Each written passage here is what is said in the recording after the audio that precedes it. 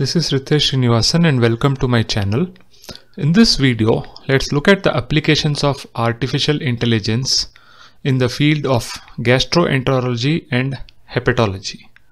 Okay, so this is about the applications of artificial intelligence in the field of healthcare. So in this video, let's look at the basics first. Like what is gastroenterology, what is hepatology, then we'll look at what are the procedures in these fields, then we'll look at the AI applications in this field. I'll be using this particular paper as reference over here, and I'll be referring to this paper and I'll be explaining from this paper. Okay. In the end, I'll also talk about some data sets if you are interested in working in this domain. So what is gastroenterology? Gastroenterology is the branch of medicine focused on the digestive system and its disorders. Okay, so diseases affecting the entire gastrointestinal tract, starting from the organs from the mouth all the way to the anus, including the alimentary canal, which is our intestines, right? So the physicians practicing in this field are called gastroenterologists. Okay, so what are the procedures which are useful diagnostic procedures over here? So one is something called as an esophagogastroduoendoscopy or endoscopy. So in endoscopy, what happens is that this is a procedure whereby a tube will be passed from the mouth into your stomach. It will have a camera by which, and it will have lenses by which a physician would visualize the insides of your intestines. Right, intestine, basically the insides up to basically the esophagus and the stomach and up to the duodenum, right, where the small intestine starts from the stomach. Okay, up to that point is endoscopy. Then you have colonoscopy, which is another procedure whereby what they do is that this is for the endoscopic examination of the large bowel and the distal part of the small bowel with the CCD camera or a fiber optic camera, right, on a flexible tube passed through the anus. So basically via the anus a flexible tube is passed and it is used to visualize up to your small intestine, right, over here up to this point, right. So this is your colonoscopy. So this is another procedure. Okay, so an endoscopy is a procedure whereby your upper abdomen digestive system is visualized. Colonoscopy is the lower digestive system, and then nowadays you have something called as wireless capsule pill, which I will be talking about when I go to this paper. Okay, then you have hepatology. All right, hepatology is what? It is the study of liver, pancreas, biliary tree. So basically it is a study of all these organs. Okay. So now let's go to the paper, right, and how artificial intelligence applications can be useful in this particular field. Okay, so the first one, as I said, is the procedure called endoscopy, right? So in endoscopy, you have certain conditions which can be identified, like Barrett's esophagus, esophageal cancer. Then in the stomach, certain H. pylori infection or gastric cancer. Okay, so each of these conditions can be identified. Currently, this is being identified by the clinician who performs the procedure, who visually examines when the tube is passed through the mouth. Similarly, for colonoscopy, you can identify certain things like colorectal cancer, right? Or there are certain conditions like ulcerative colitis, right? And then you have this capsule endoscopy, which is a wireless capsule fitted with a camera, which a person ingests, and then it kind of images the entire digestive system before passing out in the stools.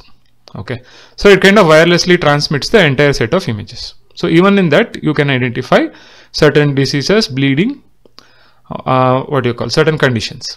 Okay, now how is this detection done? So let's go to that. Okay, so Barrett's esophagus is a condition which is a primary risk factor for the development of a certain type of esophageal cancer. Okay, so what they are saying over here is that they have different authors, okay, have developed, say, an algorithm which combines multiple ML models to develop, which have been developed to detect this cancerous condition from volumetric laser endomicroscopy images. Okay. Then there is also over here where they have actually developed CNN network, which has been trained on these endoscopic images, and they claim it to have a very high specificity and sensitivity and specificity. Okay.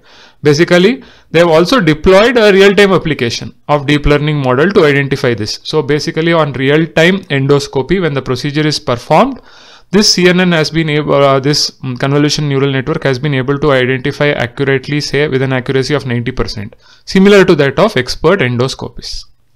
Okay. The other one is your cancer detection, right? So what they are saying over here for the cancer detection, a model was created, basically again convolution neural network model was created based on these narrowband your endoscopic images, and they have very high sensitivity and specificity. What they are saying is that these studies have demonstrated the feasibility of deploying ML model during live endoscopy to assist with the diagnosis of this cancer. Okay, that is what is said over here. So here we have seen two examples where they are talking about live deployment of a convolution neural network when the endoscopy is happening to detect these conditions. Similarly, they talk about gastric cancer.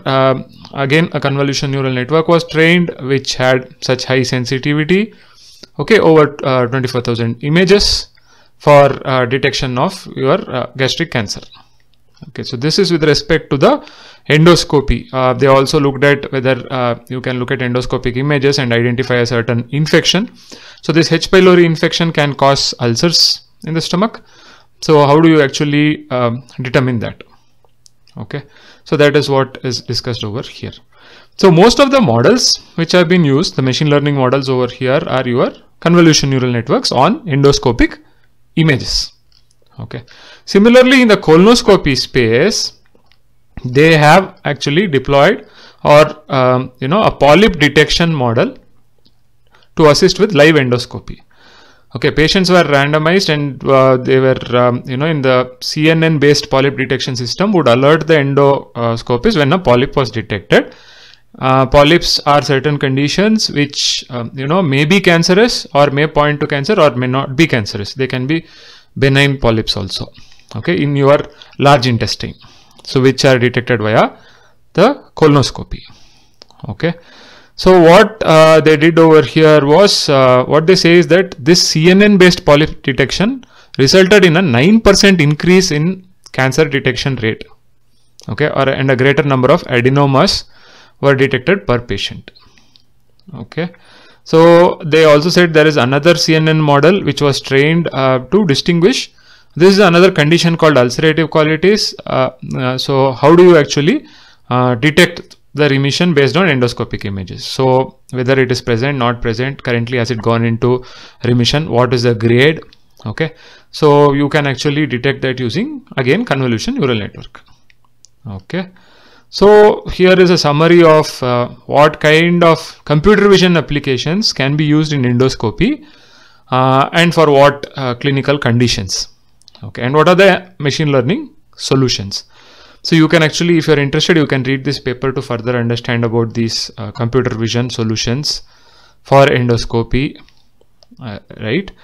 So this is about your endoscopy, right? Now let's look at wireless capsule endoscopy.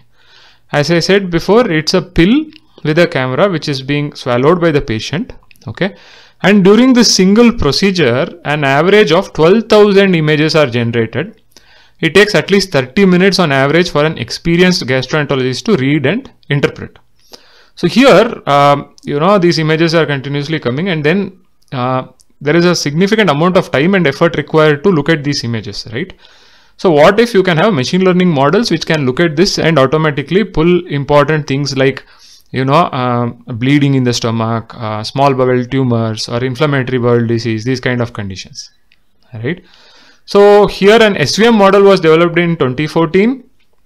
It had certain sensitivity and specificity. Recently, CNN based models have been developed over here to identify these conditions. Okay, so majority of our applications over here use convolution neural network, And what they say is that this can be also used, convolutional neural networks can also be used to identify these inflammatory bowel conditions and kind of differentiate them from the images which are obtained by this wireless capsule endoscopy. Okay, so that is the thing over here, the application of again convolution neural network, and this can actually speed up this process and also help the clinicians, right? So you can think of these problems like you have a continuous stream of video which you get when a capsule, wireless capsule is being swallowed, and in this stream of video you have to identify certain conditions, basically these frames, these images. Okay, that's the same with endoscopy also. You have a continuous stream of images coming up, and on that images you need to identify. Same with the colonoscopy. Okay, so for all these things, mostly convolutional neural networks have shown very good results. Okay, so this was about the endoscopy procedures, right? Now if you go to hepatology, there you have ultrasound which is being used, and there you need to identify things like liver disease, the liver fibrosis stage, right? Identify liver lesions, differentiate benign versus malignant lesions in the liver, right? To identify liver cancer kind of conditions. Similarly with pancreas. Okay, so there you have models which have been developed on ultrasound. Basically deep learning model has been developed. Previously SVM models were developed to detect and characterize these lesions. Okay, so these are the applications, and you also have CT and MRI on which the same kind of networks have been used to identify these lesions.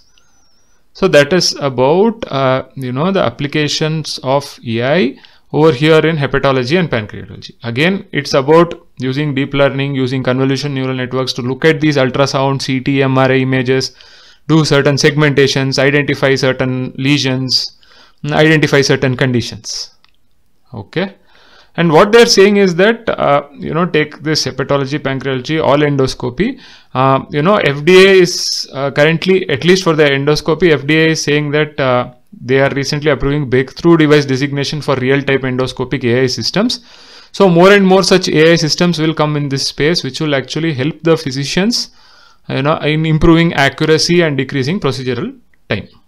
Okay, but long-term clinical trials are needed to ascertain the benefits of all these AI systems. Okay, so then what they're saying over here is that in the future you will have more ML models coming up in this space. So they would want to identify things like liver cirrhosis and the conditions of the liver, okay, or pancreatic cancers. And as I looked into this paper, most of them are your CNN algorithms. Okay, so this was about the procedures which are done, right? Now when samples are taken via these procedures, they would be actually then a biopsy would be done. Okay, so then this will fall into the pathology domain, where a slide will be created, a biopsy slide will be created, and pathologists look at these images and identify certain conditions. Okay, for example, if it is of the intestine, then they look at whether certain conditions like celiac disease or diagnosis of Barrett's esophagus or colorectal polyps, whether these kind of conditions are present. Similarly, for liver diseases, it's about non-alcoholic fatty liver disease versus your NASH, which is another kind of liver disease, identification of features of that on the biopsy slides, right? Again, malignancy or cancers related to all these organs, right? So in the biopsy. Now for these biopsy images also, AI models have been developed, which looks at again networks based on CNN and other things, which look at these slides and then try to actually classify them. Okay, so here it's about hepatology again, where they're saying that models have been developed to evaluate degree of fibrosis, and then CNN model for disease severity, for disease identification. Now you also have the electronic health record data, where you have all these different data which is present, right, based on the visits and other things. From that also models have been developed to predict mortality due to liver failure, or what is the effect of liver transplant, right, and when should a transplant happen, and these kind of algorithms also have been developed. Okay, so if you look at this space, there is a lot of newer algorithms also is coming in, like use of NLP, okay, on historical reports to see what is the progress of the condition, right? And to see if certain things, follow-ups have been done in a proper way, like whether there was adherence to proper surveillance intervals. For example, a condition was detected, so every in a certain time period, a certain procedure has to be repeated. And when it was repeated, what was the progress, right? And whether it was repeated or not. So those kind of things can be found out by doing NLP algorithms on these reports, all right? So what they are saying is that an NLP based study, it helped improve upon the identification and risk stratification of patients with cirrhosis from a very high percentage over here with a positive predictive 90%, negative predictive value of 87. So this was using ICD code, but if you use NLP, they said these values increased to 92 and 97%. Similarly, NLP models have been built in Crohn's disease, where NLP model was shown to improve retrospective disease identification. So you have NLP also, which can be used on these reports from these various procedures to extract information and then look at certain timelines of progress and things like that. Okay. So in this paper, they have actually given a nice summary of the different applications of AI in this particular space. And now if you want to work on these images, I was looking for certain data sets, and I found out there is this data set which is about this is KVASIR. It talks about multi-class image data set for computer aided gastrointestinal disease detection. Okay, so there is this data set where they have from 4 hospitals, healthcare to these many number of people, and they say over here is that data set consists of images with different resolutions and organized in a way where they are sorted in separate folders named according to the content. So here you have anatomical landmarks which are present in the images, like Z line. This is the line where your esophagus ends and stomach starts, so you have this contrast over here in the tissues. Same thing, this is like the opening of the stomach, pylorus, and this is the opening of the proximal part of the large bowel. So this is reaching cecum is a complete proof for complete colonoscopy, right? So, and this is shown to be a valid indicator for colonoscopy. So if you have a colonoscopy set of video, if you identify this landmark, that means that it has been done properly and that it was a complete colonoscopy. So things like this, right, are present in this particular data set. Similarly, pathological findings like polyps, ulcerative colitis, or esophagitis, which is inflammation over here, these kind of things are also marked over here in these particular images. Okay, so you can look at this data set and you can try different algorithms, your CNN algorithms, if you want to work in this area. One more data set which I found out was this colonoscopy data set, where computer-aided classification of gastrointestinal lesions. So where they have these videos and they also have these lesions present in these particular images, okay, or the video basically. So I hope you find this video on the applications of AI in gastroenterology and hepatology useful. I will be putting the links to this review paper as well as these data sets in the description of the video. If you like the video, please like, share, subscribe to the channel. See you in another video. Happy learning.